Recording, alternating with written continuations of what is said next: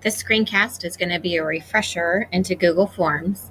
To make a new form in your Drive, go to New, More, Google Form, and once you click that, you'll be taken to a new window. Google Forms had a major facelift about 2 months ago, so you're going to want to opt in to the new Google Forms. Do you see this purple band up here that says Try the new Google Forms? Click that. The new Google Forms is a much more polished look. I think you're really going to like it. You'll title your form. You may title it your business name. So I'm going to make up a business here, Patty's Pancakes. For your form description, this is optional. You could give your potential customer, some more directions here, but you don't have to do that. Down here is my first question. It defaults to a multiple choice type question, but you can change that type by clicking this arrow, and you see you have all of these choices here. In the slides presentation, I will give you what each of these types of questions look like. Let's start off with a short answer, just asking our potential customer's name. That's all you need.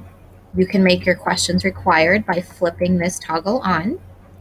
If you get a question you don't like, you can trash it here. If you want to duplicate a question, you can do that here. When you're ready to add another question, you go to this plus sign.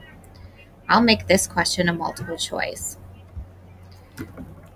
What type of toppings do you like on your pancakes?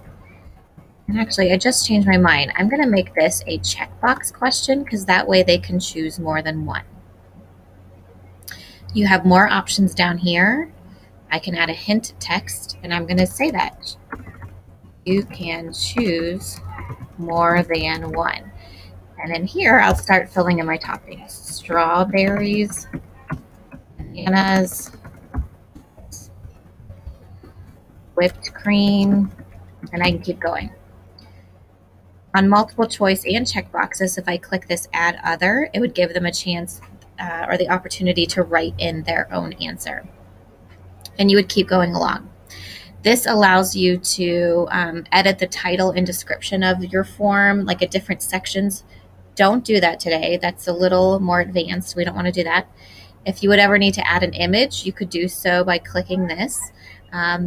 A YouTube video, that doesn't really apply to what we're doing today.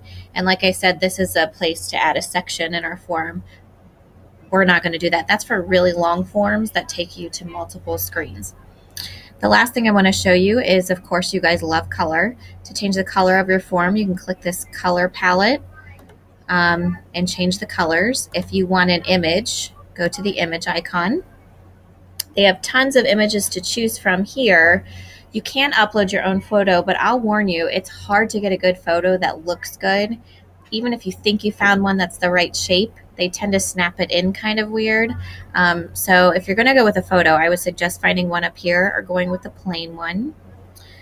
This eyeball lets you preview it to see what your users would see. So it doesn't have all those editing options, and you can just see what they will see. I'm going to go back here and title my form Patty's Pancakes, and I'm just going to add the word form to the end. If you want to collaborate on a form, sometimes it's a little bit tricky. But anyways, up here on these three dots, you can add collaborators and have different people in your group share and work on this form at the same time. That's it.